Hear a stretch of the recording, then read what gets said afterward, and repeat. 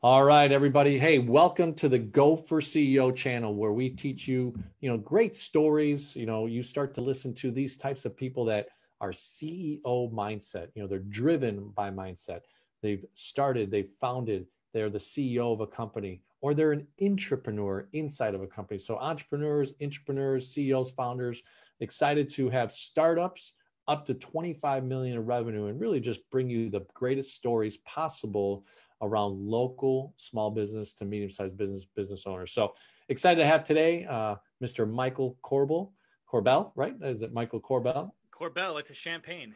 Corbell, like champagne. All right. So he started a brand and a business called the Invictus Mind. So I think you're going to have to stay tuned because there's a lot of great things to learn from. And especially in this type of economy, right now we're in the pandemic world of 2020. But I think a few years from now, or even just a few months from now, or a few weeks from now, you'll learn a lot from Mr. Michael Corbell. So thanks, Mike, for coming on the show. Thank you. No problem, John. I appreciate it.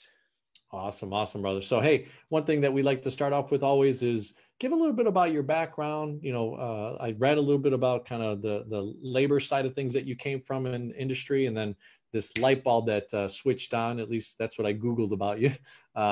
But share a little bit about kind of your background and how you landed into the entrepreneurial spirit side. Absolutely. Well, when I was younger, my dad used to call me a Renaissance man because I was always interested in so many different avenues that I couldn't focus on one thing. I'm always trying to be Mr. Fix-It, or I'm interested in taking that opportunity or looking at that opportunity. And then I realized later in life that maybe that was true.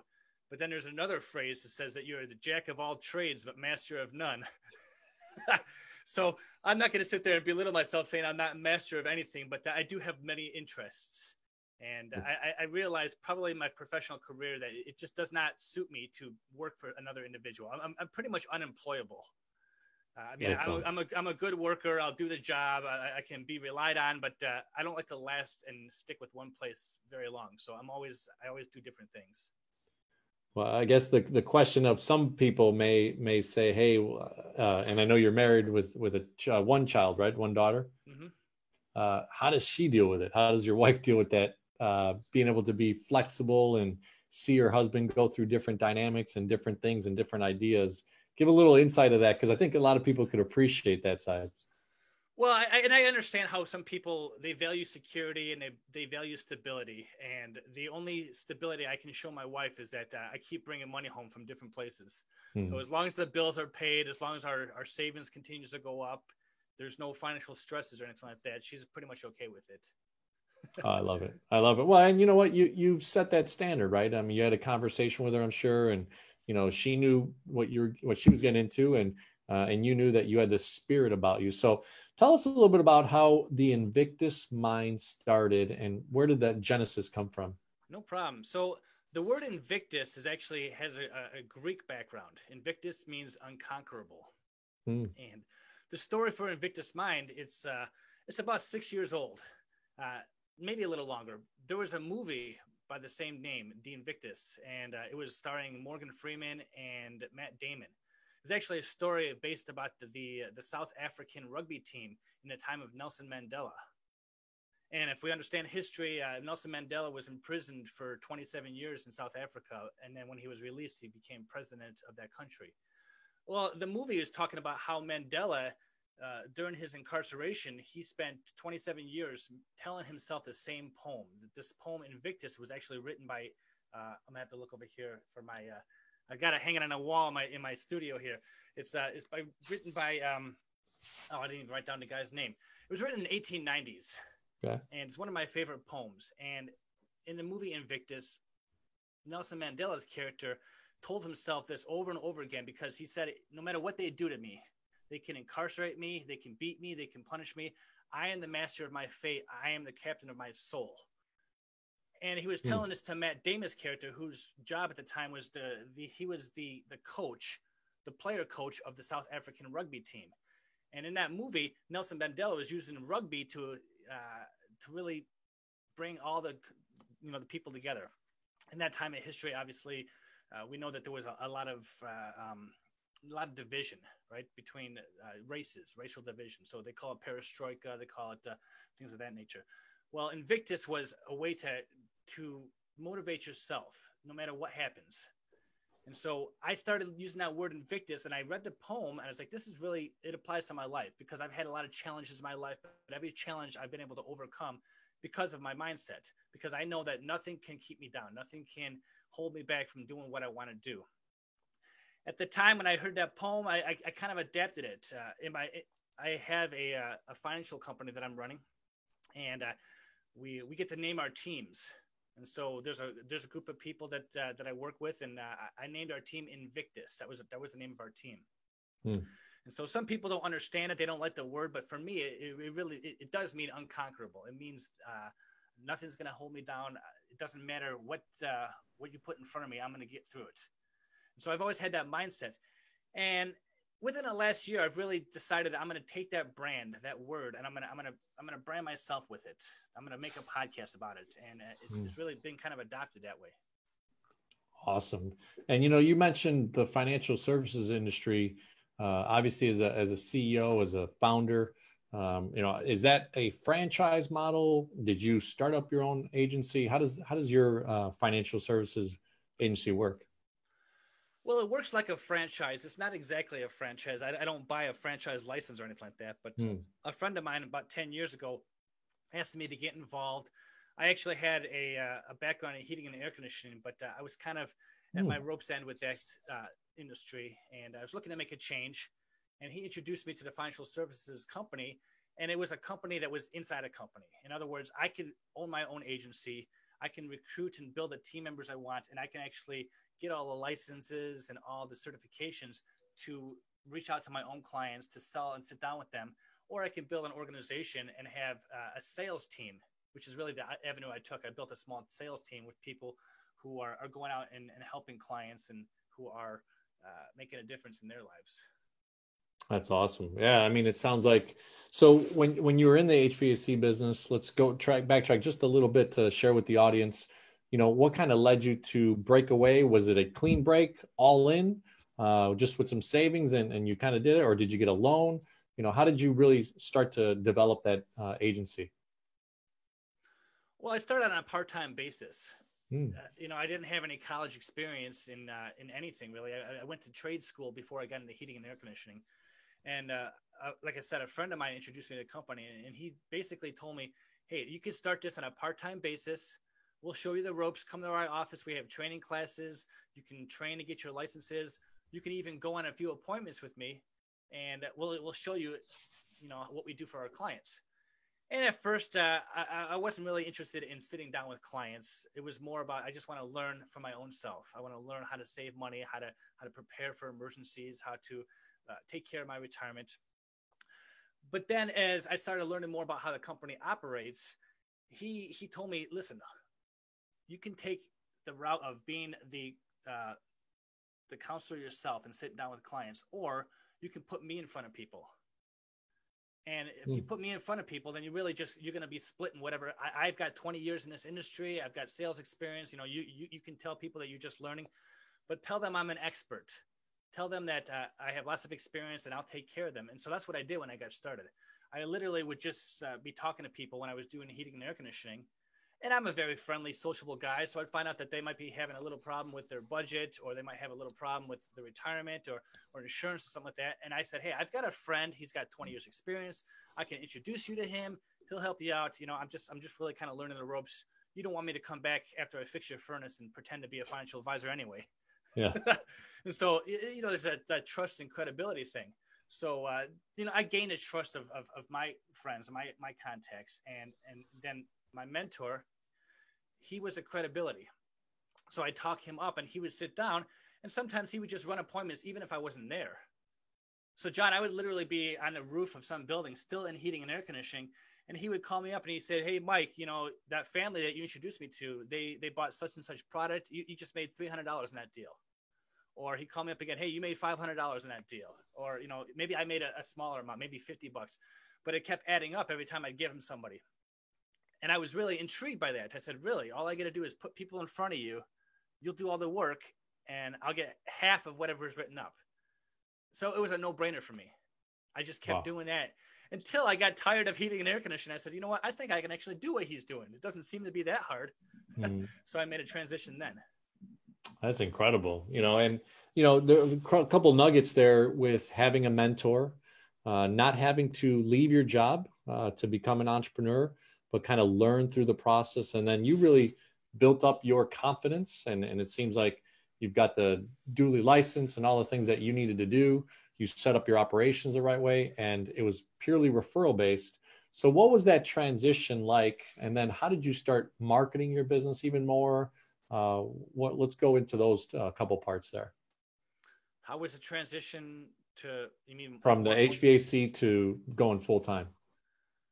Well, I started making a lot of money, almost matching what I was making in heating and air conditioning. Oh, wow. And I spent about 10 years in HVAC. And, in Chicago, it gets really cold in the winter and really hot in the summer. And no matter what the temperature was, I was always on a roof of some kind of building trying to fix somebody's equipment because they were too hot inside or too cold inside. And I had to face the elements. And I would just drive around the city of Chicago with my service van. And I just got burnt out. I got burnt out of climbing up and down a roof in a weather and carrying a tool bag. And at the time, they had pagers. This was before smartphones, right? So I had a pager, and I think I'd be done for the day. And my pager would go off, beep, beep, beep. You got to go on another service call. So I was asking myself, why am I still doing this? I'm making good money just referring people to my mentor. Why am I still doing heating and air conditioning? So I started making a transition. I started going on more appointments. I started learning the ropes from the ground up. In the first couple, I don't know, 10 or 20 probably appointments I ran by myself, it was a struggle. I didn't know what I was doing. I felt like I was an imposter.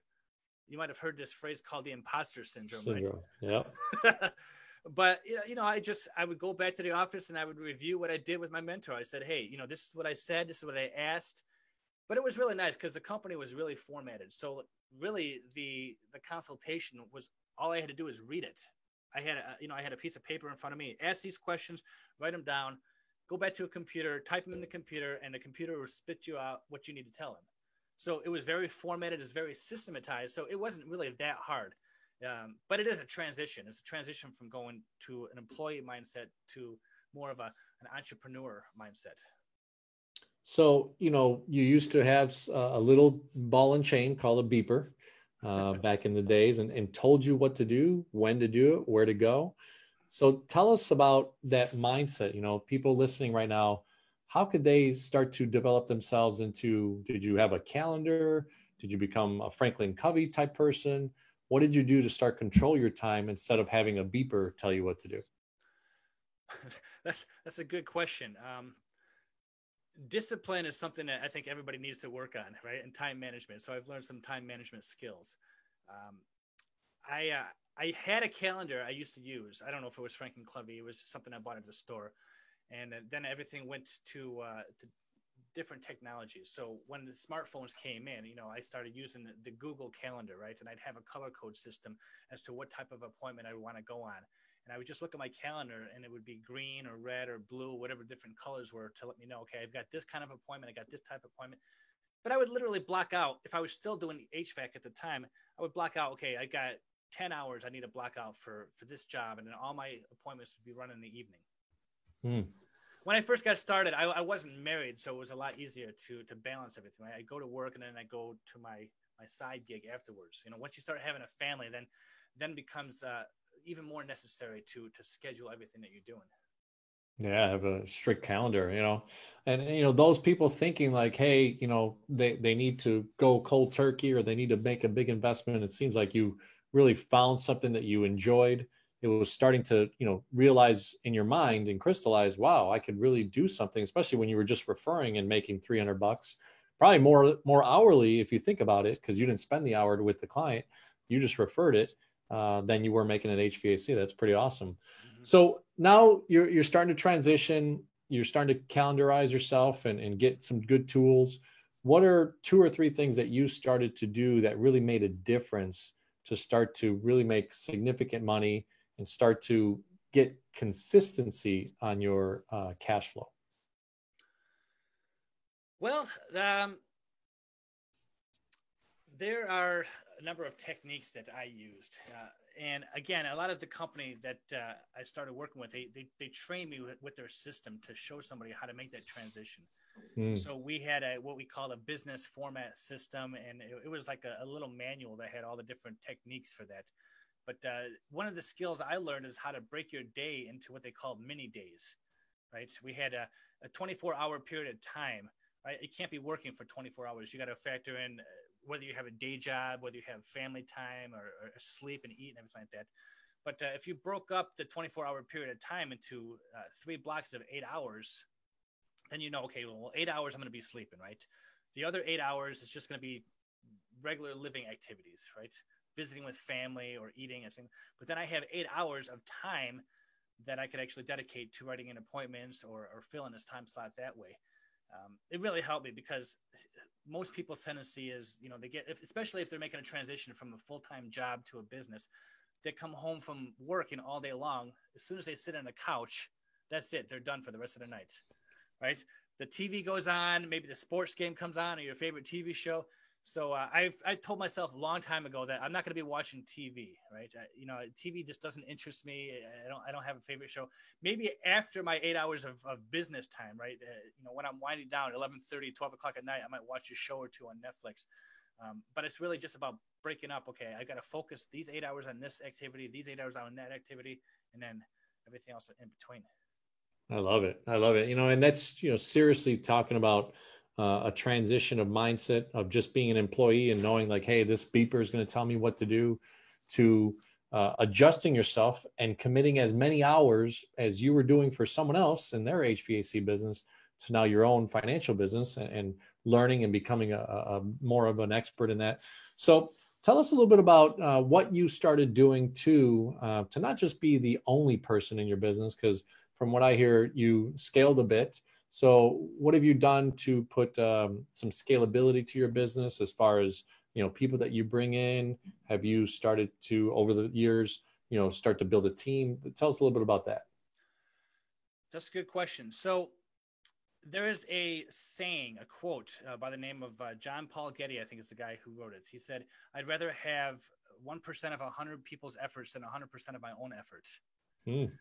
So what I realized is that I can't be a one-man show and do everything I want to do. So I needed to get a team. I needed to recruit and hire and train people that I can leverage their time as opposed to me doing everything.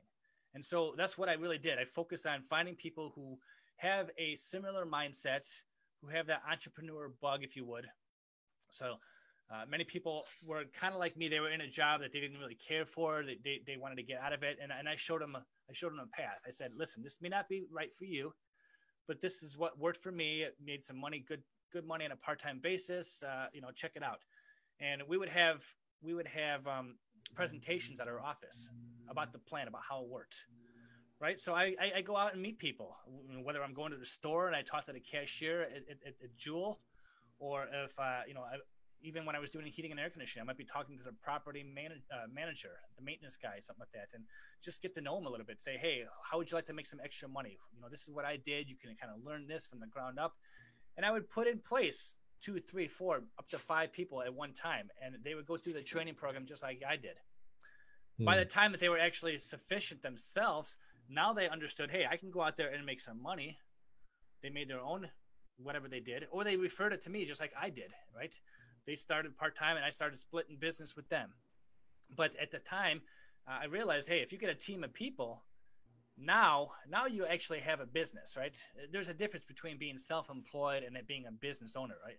If you're self-employed and you go on vacation, you're not making any money. But if you have a business, if you have people working for you or with you, then you can go on vacation and that business is still generating revenue. I love it. You know, and you're talking about the Kiyosaki, right? Those of you that have read Cash Flow Quadrants and, you know, that trading hours for dollars as an employee, what Michael just talked about with self-employed, but you break your hand or go on vacation and you're not available, you could be stopping, you know, your cash flow. But business owner, boy, that starts to be fun. So what were some things did you have to develop some of the systems? Were you still working with your mentor at that time to kind of copy what they did and then, you know, create your own Invictus mind behind it? What were some things that you did? Well, the Invictus Mind is my podcast. That's kind of my own bread and butter. So I don't have any mentor per se on that. But for Okay. the financial team that I call Invictus, I have a very good relationship with my mentor. Him and I are really good friends, and I think that whenever you have an opportunity to have a mentor-mentee relationship, the more coachable a person is to that relationship. In other words, if you're being taught something because that person you've put your faith and your trust in, and they have that credibility because they have been successful, they've walked that path before you have. I think the better that you follow their actions, the more success you will have. You Mm. know, they teach us in school that, you know, it's incorrect and it's wrong to cheat on somebody or cheat with somebody. You know what I'm saying? When you're trying to get grades in school. But I think in a business world, you want to find somebody that you can copy off of, right? You want to find out what they did and do what they did, right? Because success leaves clues. And so, yeah, I have a personal mentor, and then I have a team of mentors that I listen to. And of course, every single individual has different contacts, a different network, has a different style. So I had to adapt some of that stuff on my own, but the basic foundation of my actions and my daily habits were copied off of somebody else who showed me those ropes. That's great stuff, you know. So how did you also then start to develop a good marketing strategy? Are you using SEO for, you know, web type stuff? Are you just because you've built out all these clients through referrals initially and then you doing them, are you just mostly a referral based business within your own clientele? What are some strategies that you could share with the Go for CEO community? Um, well, I guess I'm going to have to clarify the question because Sure. 2020 is a little bit different modus operandi for myself than it has been in years past. I've kind of scaled back my financial services this year and started taking new avenues. Okay. So right now I still have a referral type of business, but mainly it's if I find somebody who needs to sit down with somebody, I'll refer them to somebody else in the office who's an expert. I don't take the approach of being the expert anymore. It's more of a referral basis for me. Okay. But that's what I use my podcast for. I use social media. And unfortunately, because of the COVID lockdowns, I haven't really gotten out of the house a whole lot to meet people face to face. So that's why I'm kind of taking this year to transition some of my approach. But I think really just to find people, you can't teach somebody who's an introvert how to be an extrovert, right? That's a personality thing. But you can teach people how to be a little bit more comfortable in one-on-one situations. How to say hi. I mean, the simple things like just saying hi to people, smiling, right? Making eye contact. Most of the time, those will generate some kind of conversation, right? And so maybe that's just my nature. I've always been very personable. I can always just go up to somebody. But then, you know, there's tons of things you can do on social media. I wouldn't say I have SEO as far as like a website. I do have a website that I put my podcast on, but that's a whole different animal right there. So neat. So you kind of inferred a little bit. You've built your financial business enough to a point that you still have the referral basis. You've got your clients. You know, if you meet people that need the service, it's great. But you've pivoted a little bit.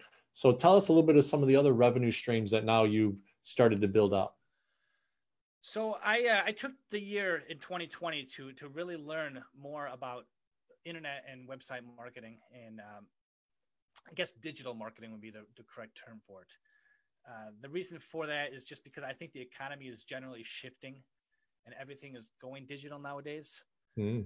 And so you'll have to ask me the question again. I'm sorry, I forgot what you're. No, it's all right. Just how you've been able to transition, right? Somebody in this type of realm of entrepreneurship, you left a job, you got into an industry called the financial services industry. You built something out. That's awesome.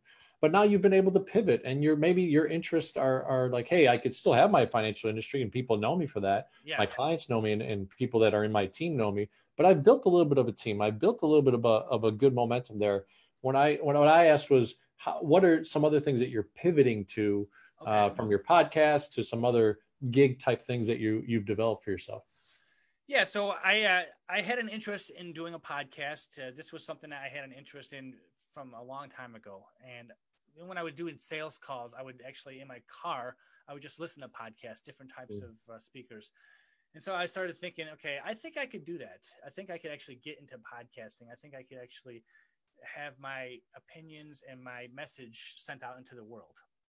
So I started learning a lot about how podcasters actually work, learning about the equipment you needed, learning how to actually put together something that makes sense, learning how to interview people. And along the way, I picked up some strategies about what they call affiliate marketing.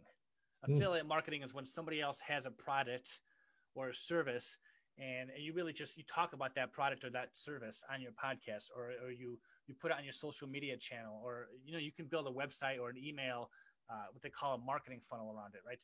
And then all you're doing is you're saying, okay, well, here's the product that I like, I recommend, I use. You tell them to people on the podcast or on the website.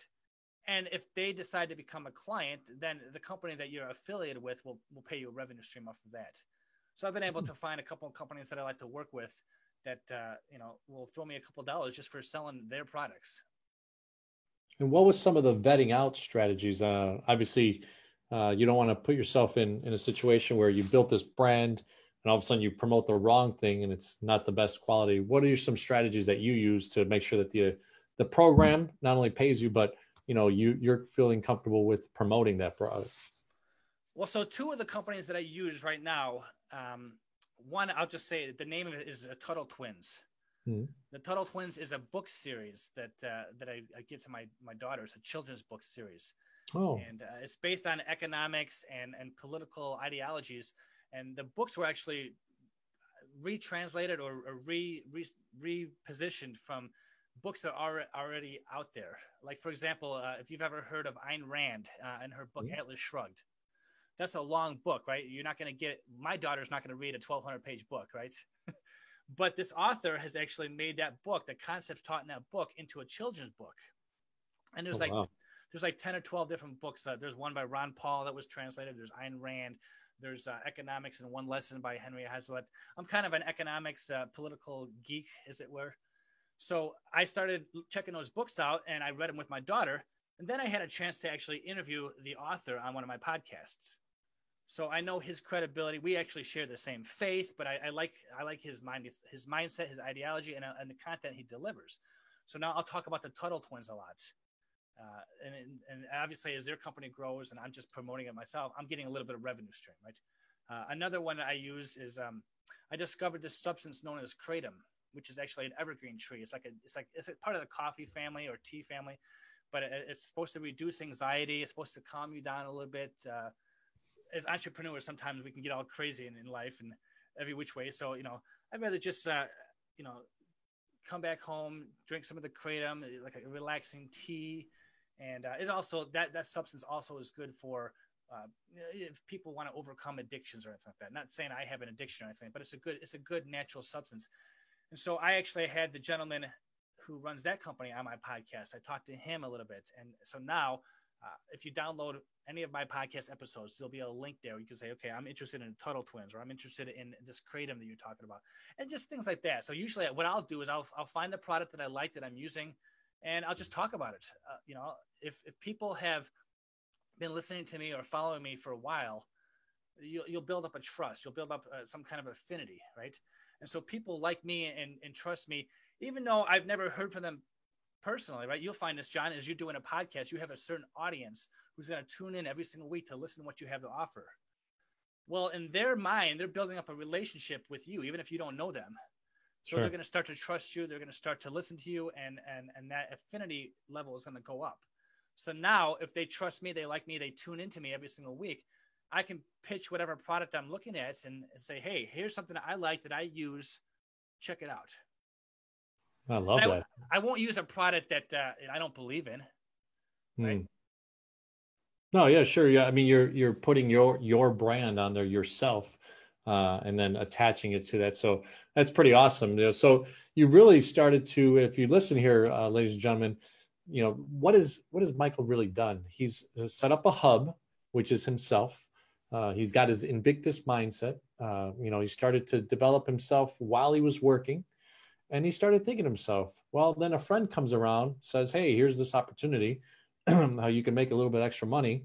It actually becomes significant enough that is a replacement of his current job. Then he gets it to that point where it's kind of running by itself. It's got a system behind it. You heard Michael say, you know, all these things, these strategies and things are already built in. He's not needing to recreate anything. He followed a system. And now he's also venturing into other things that he has a passion for. So pretty awesome stuff. I love it. I love it. So one of the things that, you know, the Go for CEO mindset, at least on the entrepreneurial side, and we're developing one for the intrapreneur side, but the C for CEO and entrepreneur, or for Go for CEO, sorry, is client experience. Tell us a little bit about, as we end this interview here, what is the differentiating factor for the Invictus Mind entrepreneur or sole proprietor yourself, the difference of client experience in everything that you're doing? The difference in client experience. I wish I had a list of testimonials I can give you. Mike is awesome. He's helped me out a lot. I mean, I would say that if you always focus on doing the right thing for your clients, they're going to stick with you. I think that in the financial industry, and I can probably talk another hour about my thoughts about the financial industry, right? There's a lot of skepticism that, for good reason, people would have about that industry. But you know, I really believe in the company that I work with, that I'm affiliated with, and I think that my advice to people in the industry is, instead of looking at dollars and cents, look at people and try to solve their problems, right? Because a lot of times what I've seen is people will go out there and say, well, if I sell this product to somebody, you know, I'll make $500 or I'll make $1,000, right? And they're seeing the dollar, they're seeing their commission, rather than trying to solve the problem. They say the client that pays is the client that stays, right? And so I have the privilege of being able to find the best program for my clients. You know, I work in what they call an independent agency. It's not a captive agency. So I have almost anything that the industry has to offer, and I can match up the exact program that my client needs, that nobody else can come and replace it, because I've already given them the best that there is. Right. But then I'm client centric, right? I'm not commission centric. So I want to focus on what it is that they're looking at, particularly if it's something about debt, or if it's something about just budgeting. I show them how to find another $50, $100, maybe $200 in their budget every single month. Now they can take some of that money and put it in a savings program. Now they can take some of that money and maybe get an insurance program, or they can pay down some of their debt. Those strategies don't often pay me, but they're going to remember, hey, Mike was the guy who showed me how to get out of debt. Mike was the guy who showed me how to find an extra $200. Mike was the guy who said, hey, you don't have to keep doing the same thing you're doing over and over again and expecting different results, right? The definition of insanity. So for me, it's just satisfaction. I've gone in there and I've solved a problem. And I think that is the secret to any entrepreneurial venture, right? Are you solving a problem, or are you in it only for the money? I love it.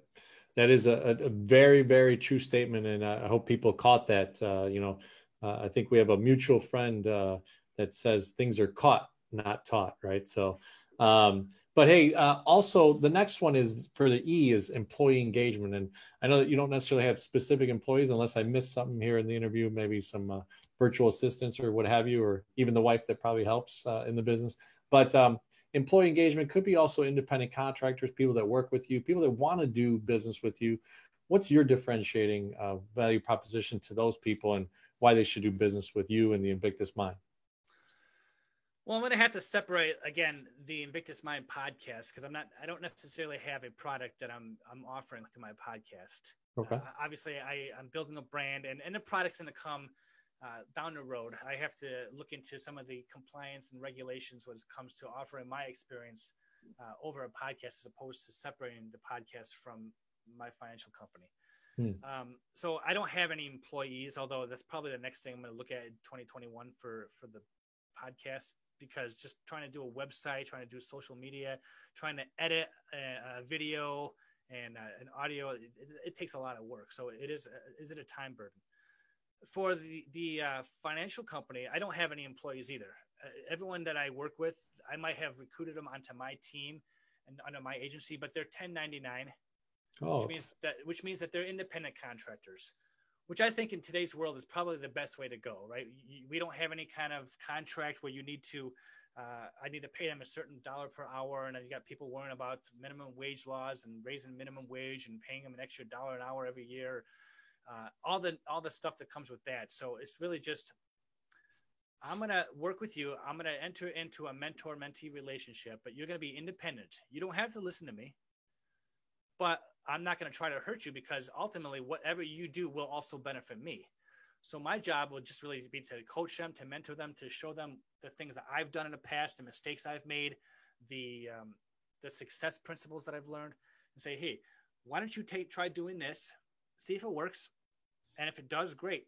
Then, it's your business. Keep running with it.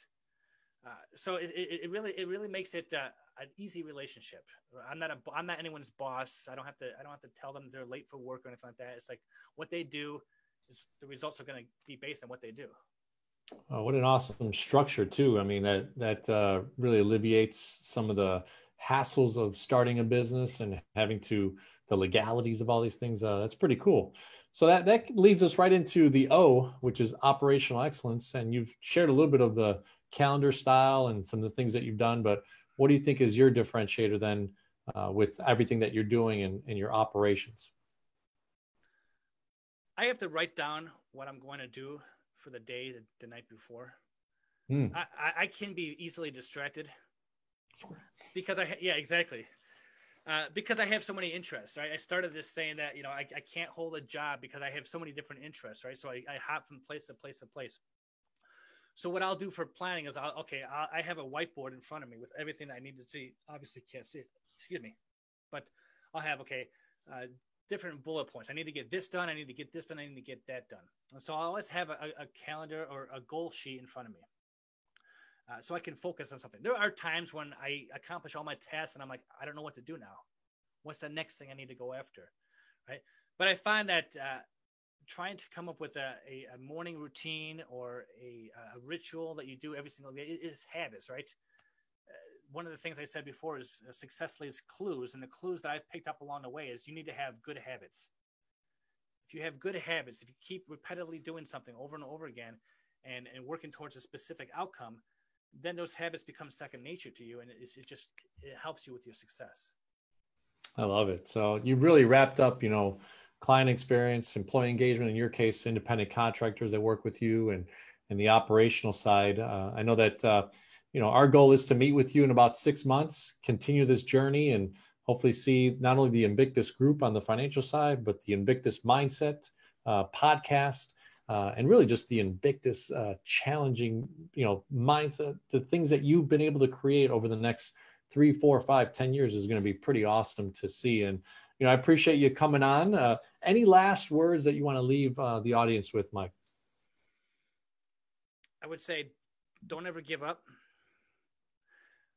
One of the things that I really don't like in this world is this victim mentality.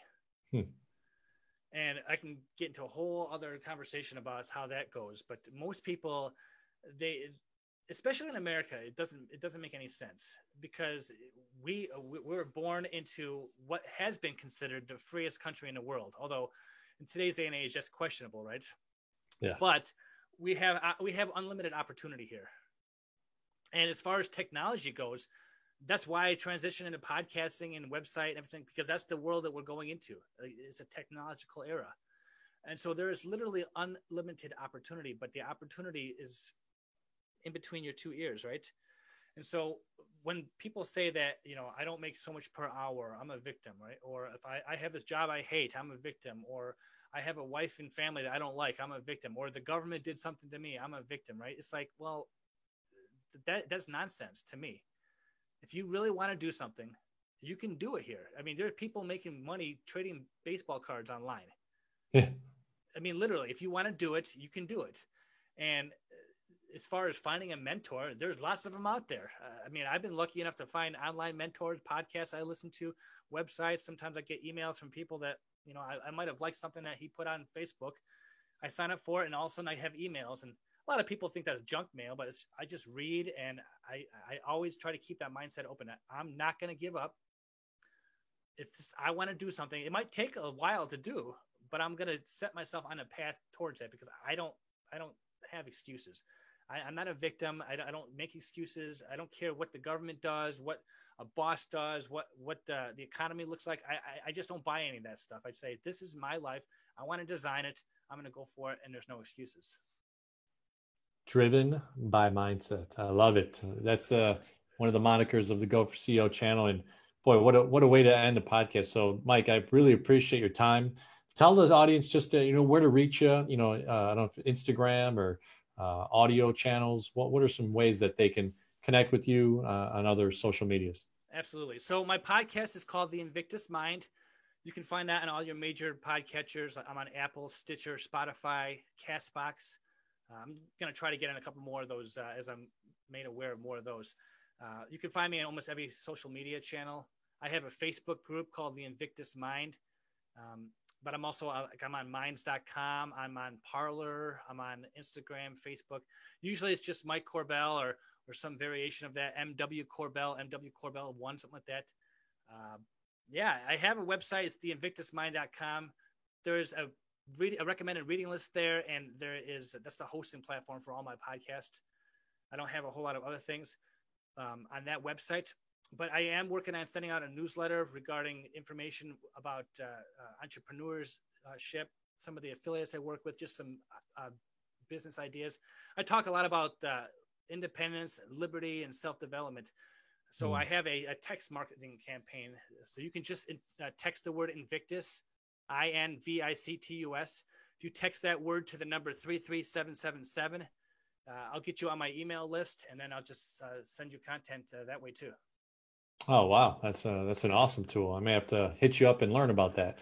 So neat. Well, hey, thanks so much again. I really appreciate you coming on, and certainly been a value add for the Go for CEO channel. So we'll tune in with you in about 6 to 12 months. Want to see the journey and the growth that you've been able to. So this is a challenge to you. Certainly in 6 to 12 months, we want to hear about what is new with the Invictus Group, the Invictus podcast, and the guy, Michael Corbell. Thank you so much. Thank you, John.